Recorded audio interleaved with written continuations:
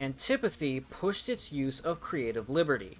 The mod is based on Madness Combat 6, which is called Antipathy, but instead of recreating the episode, it used it as a framework to create its own idea. With this kind of approach, it opens the door to many possibilities, leading to a unique experience that gives appreciation to the source material. Today, I will be breaking this mod down, discussing its main aspects and seeing how well it did with what it offered. If you enjoyed this content and want to see more, please leave a like and subscribe.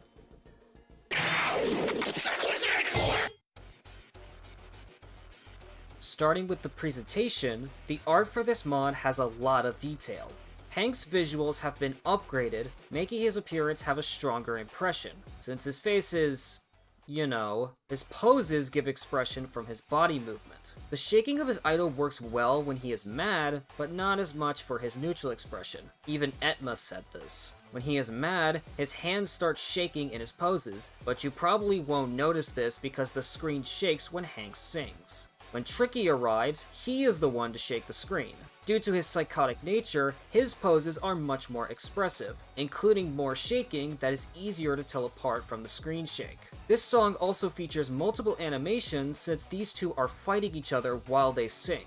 Lockjaw has girlfriend sing against Hank, and this is where I should mention that you can choose to have standard boyfriend and girlfriend, or their grunt counterparts. The standard look is great with facial expressions, while the grunts have great expression in their movement. Girlfriend is great in both regards, making her design feel better than Grunt Friend's design. Grunt Friend's expressions are great, fitting with her grunt look, but I could see the possibility of more movement since she has a tall physique. Accelerant features animations for Tricky's entrance and exit. Blood Rage features a different design for Hank, with new poses and a new setting. The backgrounds are fairly simple, yet they still provide a level of depth. The story mode has cutscenes that are 3D animated, giving it a unique look. There are even more animations based on the files, but they were not working. For example, Girlfriend was going to have an animation for if you broke a 10+ combo, but it doesn't work. With the mod having a smaller scope, it led to a lot more attention being given to making an atmosphere with the art.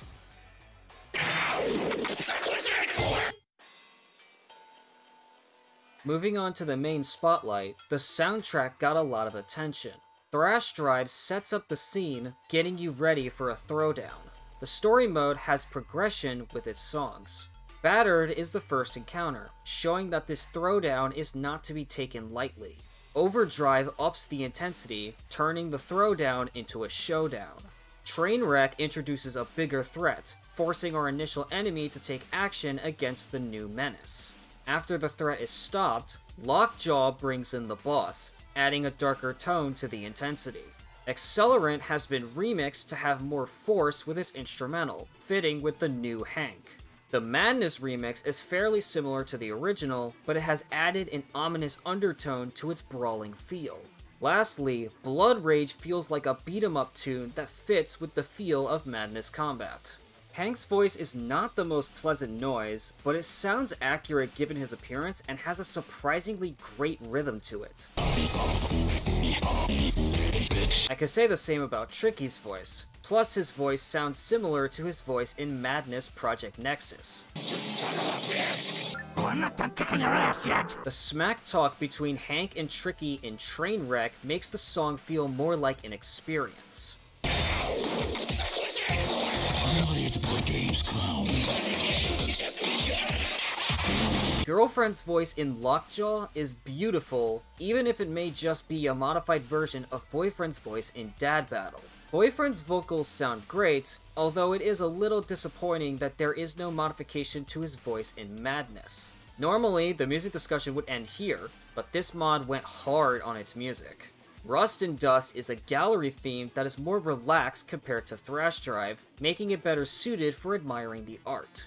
Pause 'em Up is loud and impactful, which maintains the mood of the mod, but is quite odd for a pause theme.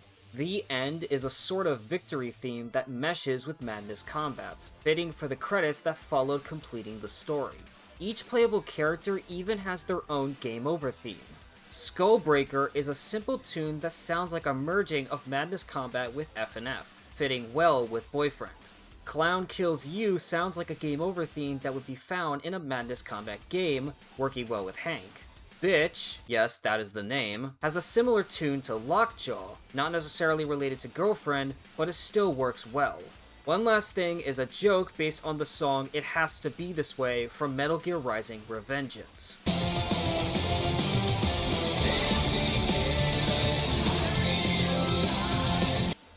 The soundtrack did everything it could to nail its atmosphere, and it certainly paid off.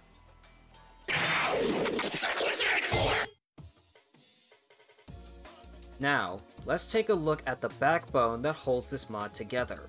Getting it out of the way, every song has a charting error. Why is it somewhat difficult to find a song that does not have a charting error? I can give some benefit of the doubt because the voices of Hank and Tricky can make it difficult to discern one sound from another. This error in particular is so wrong that I believe it is intentional. Not only has this been here since the demo, but every difficulty has it. Moving on, these charts have great flow, even in their higher difficulties. Instead of having difficulties below the base difficulty, it has two that are above the base, named Mad and Fucked respectively. These two difficulties add extra notes to the base charting, maintaining a similar flow.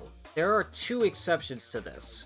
Lockjaw does not change the base notes. It changes the amount of Lockjaw notes. These will appear in new locations, some even replacing notes that you were already intended to hit. Trainwreck likely does not do this because the sounds are a part of the instrumental, thus ingrained into the main flow of the music. Blood Rage, for whatever reason, has the same chart for every difficulty. Comparing it to how the other difficulties are charted, Blood Rage would be the Mad difficulty. Standing Here also uses the same chart for each difficulty, but what would be the point of adding other difficulties to a one-off joke?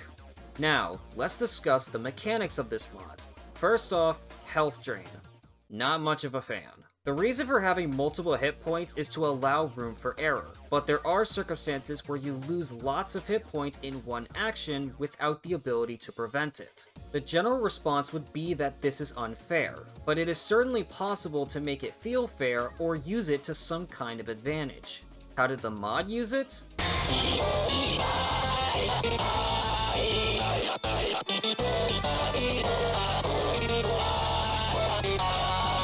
The mod wants to pressure you in a fair way. For hard, I think it is a bit excessive in Lockjaw and Madness, but it is doing its job.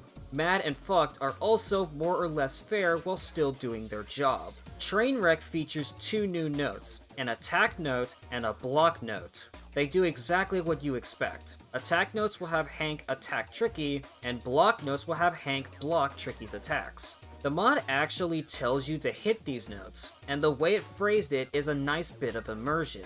Attacking Tricky will actually give you health, while failing to attack or block will make you lose 1/4 of your total health. These notes are balanced and a great addition to the song. Lockjaw introduces a Lockjaw note, but I want you to take a good look at it and tell me if you would want to touch it. It is likely that you said no, and there is a reason for that. There is a concept called affordance, which, in short terms, means that the design of an object will suggest its function. Think about the designs for door handles. A handle with this design suggests that you should pull it, while a handle with this design suggests that you should push it. If you have ever used a door with a handle you would want to pull, but you had to push it open, that is bad affordance. The same can be said about the Lockjaw note. Multiple cultures associate black with evil and red with anger, making this note something you would want to avoid, but you are intended to hit it. If you miss, you will lose half of your total health. The first time you come across this note, regardless of the difficulty, you do not have the health to survive, so you are likely going to learn the hard way. Maybe the game tells you to hit it through this quote from the episode, or through the fact that you had to hit the previous notes. Aside from that, I do not have an issue with this note. Having a note you have to hit is much better than having a note you have to avoid. One last thing is the use of changing the scroll speed. This is not a common thing to see, but it can be quite impactful to the experience. Trainwreck does a good job with this in slowing it down and speeding it up. The gameplay makes for an experience that has enough balance to keep it enjoyable.